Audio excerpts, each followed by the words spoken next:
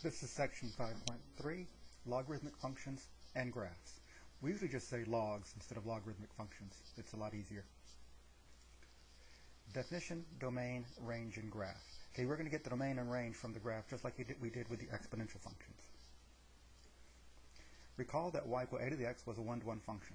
That meant that it had an inverse that was also a function. We now look at the inverse of y equal a to the x. So remember, we're looking at a function that is going to undo the exponential functions. Now, when we're doing the exponential functions, I said that I like to keep my a bigger than 1. The same thing is true here, though I'm really not quite as strict about it, that I'm willing to live with a's that are different from, or between 0 and 1. So the definition. We let a be a non-negative real number other than 1. Then the logarithmic function, base a, and it's noted like that, the log with a subscript a, and it's read log base a. It's given by y is equal to log base a of x if and only if a to the y is equal to x. The log with the subscript a acts as the f in terms of naming the function. So whenever a function has its own special abbreviation like the logs do, you can omit the parentheses around the argument if there's no ambiguity. On the 84 and 83 calculators, they will typically put an opening parenthesis as soon as you hit the log key. So you have to remember to close the parenthesis. So again, keep in mind that the log base a of x can be written without the parentheses around the x if there's no ambiguity. So this is what we're familiar with, that a to the y is equal to x. Notice that y is an exponent and y is the name of the function. That's going to be one of our properties. So note, a log is just an exponent. When trying to evaluate a log, like log base 2 of 5, you're asking yourself, 2 to what power is 5? You notice it's going to be a very tough question to answer. In general, we're going to need a calculator. Your calculator does not have a log base a key. Okay, so don't try to find one. It's not there. Some terminology.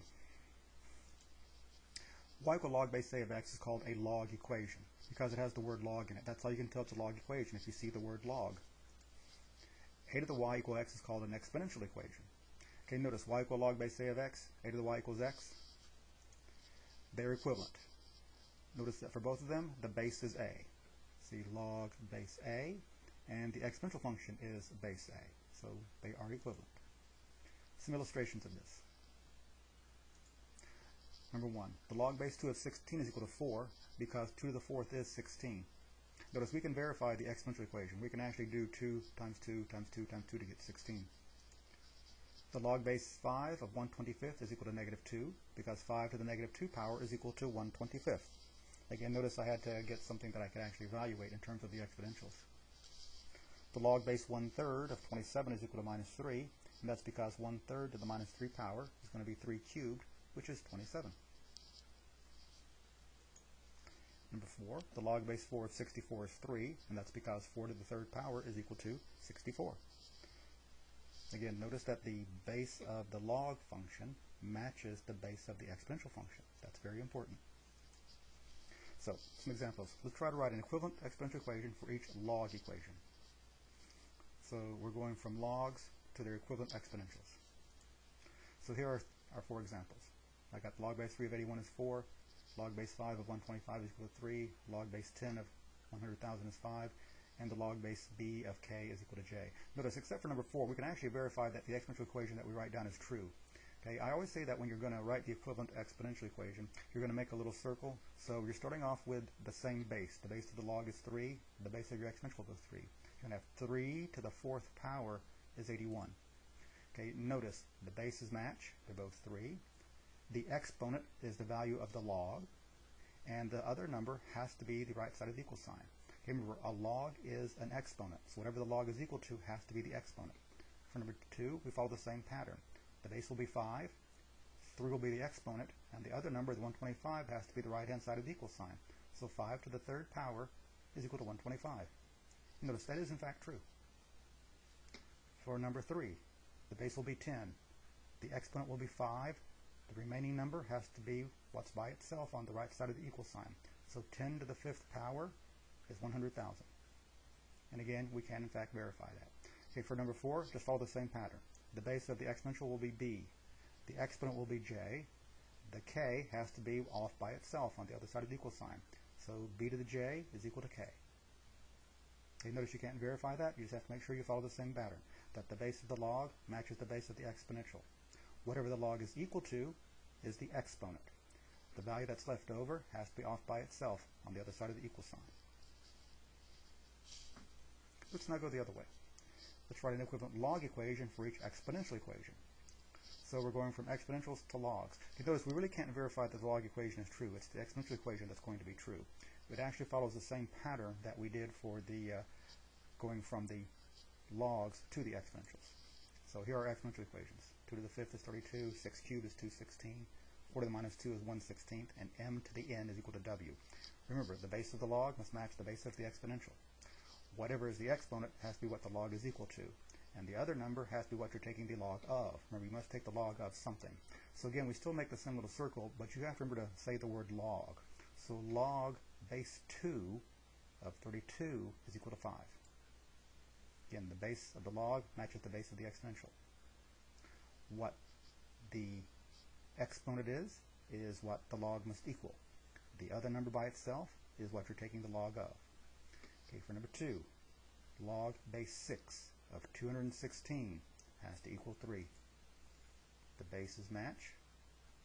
The exponent is what the log is equal to. The other number is what you're taking the log of. For number 3, log base 4 of 1/16 is minus 2. The bases match. The exponent is what the log has to equal. The remaining number is what you're taking the log of. For number 4, the log base m of w is equal to n. The bases match. The exponent is what the log equals. The remaining value is what you're taking the log of.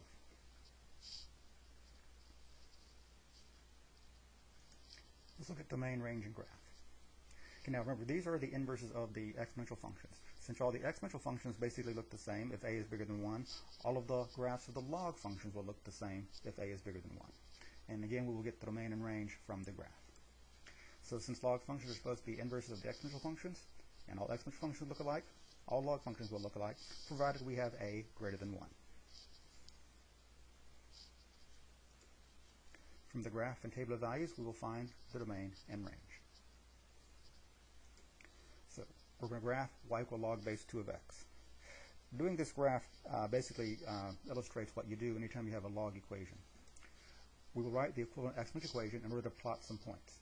Because remember, we can actually evaluate exponential stuff. So y equal log base 2 of x is equivalent to 2 to the y is equal to x. Okay, my circle goes the other way because my log is on the right-hand side. So we're doing 2 to the y is equal to x. Okay, notice this equation is solved for x. It's got an x equal. That means we'll pick y, the equation will give x, but you still plot xy. So again, we're going to be picking the y, let the equation give x. So I'm going from right to left. I picked y to be 0. X will be 2 to the 0, which is 1.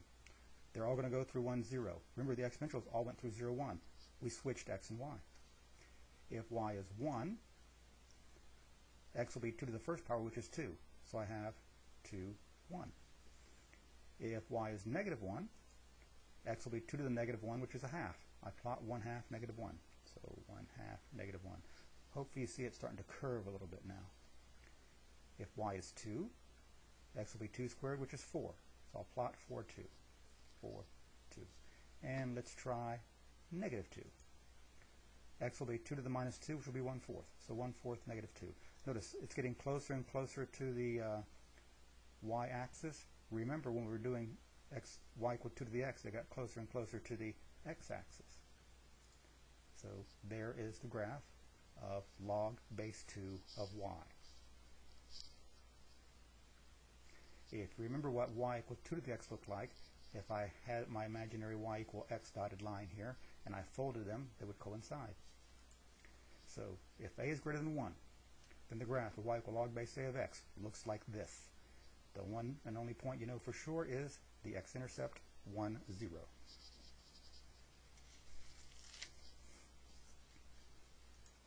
Some properties of y equal log base a of x with a bigger than 1. And it's from these properties that we're going to actually get the domain and the range. Number 1, it passes through 1, 0. That was our first observation. They all pass through 1, 0. Remember, all the exponentials pass through 0, 1. So we switch the x and the y. Number 2, the domain is 0 to infinity. You cannot take the log of 0 or the log of a negative. Because again, if we go back to the graph, all of the x values are to the right of the y-axis.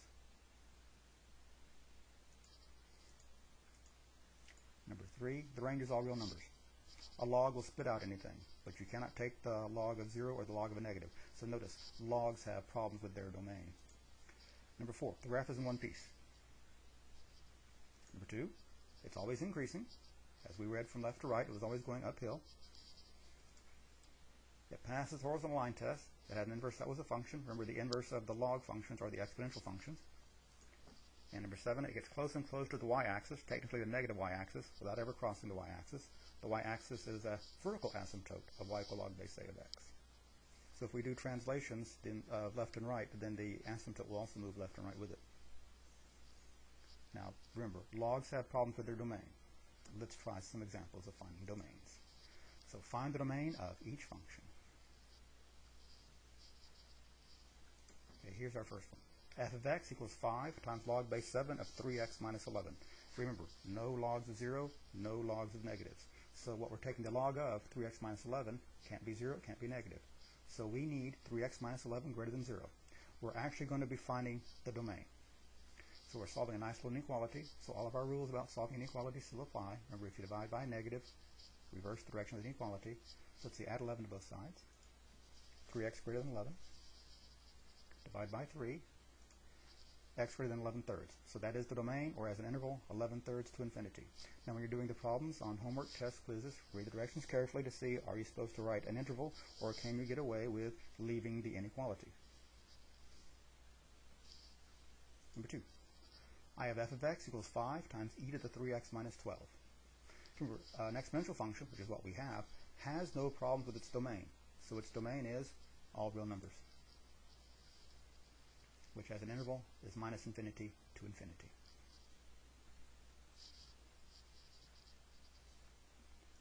Number 3. F of x is log base 3 of 2x minus 18 plus 4x minus 11. Okay, the 4x minus 11 is not part of the log, so the 2x minus 18 is what I need to have greater than 0. So we're going to solve 2x minus 18 greater than 0. Add 18 to both sides, so I have 2x greater than 18. Divide by 2, I have x is greater than 9.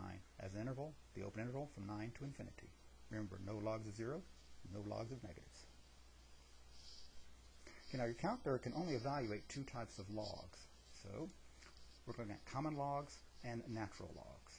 These are the 2 types of logs that your calculator can in fact evaluate. We now look at 2 special log functions. These log functions are on your calculator. You should see a key on your calculator that says log. Common logs. Okay, definition. The common log function denoted log, notice no subscript, is the log function base 10. So if you just see log without a subscript, it's log base 10. The 10 is understood to be there. We never write the subscript 10 for the common log function. You just write log. It's not simplified if you write the 10 with it. So that means that log base 10 of x is really just log of x. So with logs, if you don't see the base, it is understood to be 10. This is the log key on your calculator. So your calculator can evaluate log base 10, which are the common logs.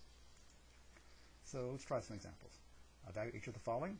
Round your final answer to 6 places to the right of the decimal point. Now, if we're going to do this on the calculator, we can set our float to be 6 to save us some trouble. So let me take out the 83 here. So I'm going to set my mode float on over to 6, press enter, and quit. So now let's get back to the problems. There are my 4 problems. You're just going to press the log key. So for the first one, I do log. Okay, notice it did open a parenthesis, and then 5699, close parenthesis, and I get 3.755799.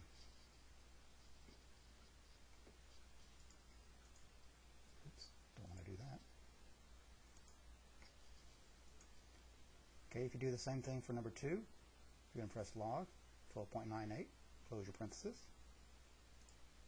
You have 1.113257. For number 3, you have 12 times, so you can just do the 12 first. So let's see, 12. You don't need to say times. You can if you wish, but don't need to. Log 34604.2, close parenthesis. So we get 54.469546.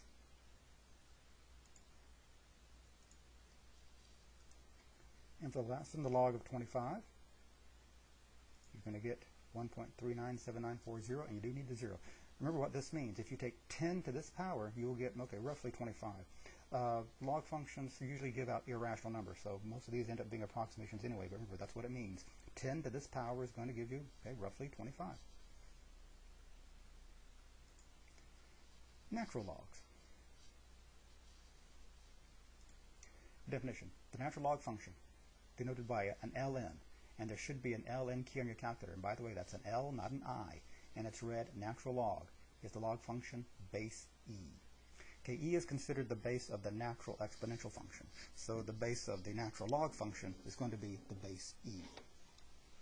So let's try some examples with these. So natural log functions are sometimes called Naperian logs, in honor of John Napier, who actually developed the concept of logs. Napier's base was actually e to the negative 1. Now remember, we found e by trying to compound interest more and more times per year. So log base e of x is ln x.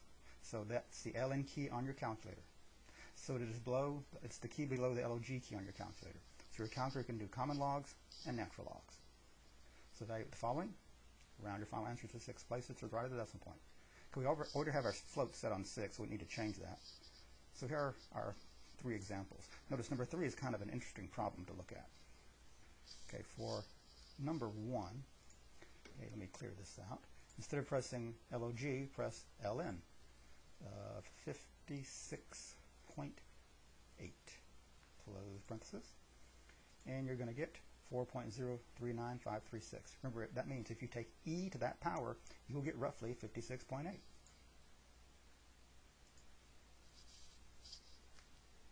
For number 2, 35 natural log of 0.98. Again, if you do the 35 first, so let's take out the calculator. 35 ln 0.98, close parenthesis. You get negative 0.707095. Okay, and the last one, notice the numerator and denominator have their own set of operations. On the 83 and the earlier models of the 84, you will need to put parentheses around the numerator, parentheses around the denominator. So let me take up the calculator and see what's going on here. Let me clear all this out. Open the parentheses for the numerator. 3, natural log, 5. Okay, close the parenthesis that the calculator opened. Minus 2, natural log, 7. Close the parenthesis that the calculator opened for natural log. Close the parenthesis for the numerator. Divided by. Open the parenthesis for the denominator. 4, natural log, 7. Close the parenthesis that the calculator opened. Plus 10, natural log, 5. Close parenthesis for the natural log. Close parenthesis for the denominator. And you get 0.039220. Okay, remember, if the numerator or the denominator has an operation, plus and minus, you're going to need parentheses around the numerator, parentheses around the denominator. You'll also need to do that when you type your answers in D2L.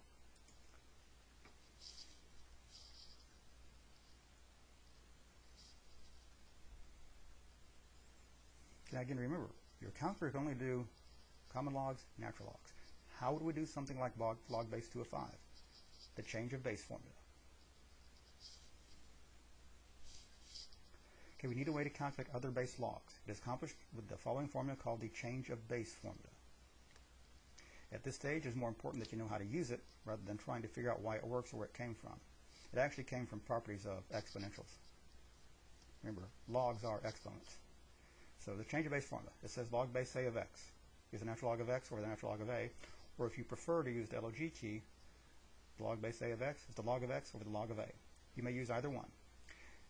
The intermediate calculations may look different, but the final answer will be the same no matter which one you use.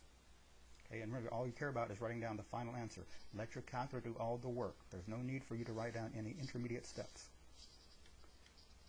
So evaluate each of the following. Round your final answer to 6 places to the right of the decimal point. So we can keep our float set to 6.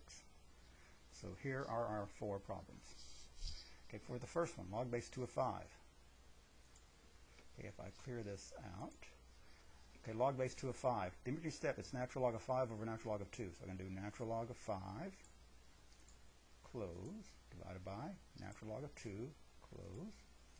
So I get 2.321928. Remember, that means if you take 2 to this power, you're going to get roughly 5. Now notice, if I do LOGs instead of LNs, log of 5 divided by log of 2, I get the same thing. So it doesn't matter which one you use. So if there is anything in the middle you want to write down, it's the formula, the change of base formula, natural log of 5 over natural log of 2, and you crunch that out to get the 2.321928. For number 2, that's going to be natural log of 908 divided by natural log of 7. Now again, if you replace the LNs with LOGs, you'll get the same thing. When you give it to your calculator, you should get 3.500287. So again, your steps would be natural log of 908, close parenthesis, the calculator open for natural log, divided by natural log of 7, again, close parenthesis, the calculator open. Now again, on the newer models of the TI-84, they may not open the parenthesis, so you may not need to have room to close it. So for number 3, let me look at the 84. Let me see if this one actually opens parentheses. So let's see, what are we doing here? I'm going to do natural log of 2 sevenths, so 2 divided by 7. Okay, it did open the parentheses, right? Divided by, I got it upside down, don't I? I should be doing natural log of 23 first. Almost made a freshman mistake, didn't I? Divided by natural log of 2 sevenths. So the 84 is also opening the parentheses when I do natural logs. And I get this thing, which if I go to the 6 places, again, I don't want to have to think too hard. So I just go ahead and set my float here to 6. Press enter. Quit this. And then just press enter again, it'll round for me. So negative 2.502863. There really is no reason for you to make mistakes rounding. Your calculator can do all the work. You may as well let it do all the work. So there's our formula, and there's the result of the calculation. For number 4, you'll be looking at natural log of 98.6 over natural log of 4.2. You let your calculator crunch it out. You get 3.199164. So you have to use the change of base formula to calculate any other base besides common logs and natural logs. That is the end of section 5.3.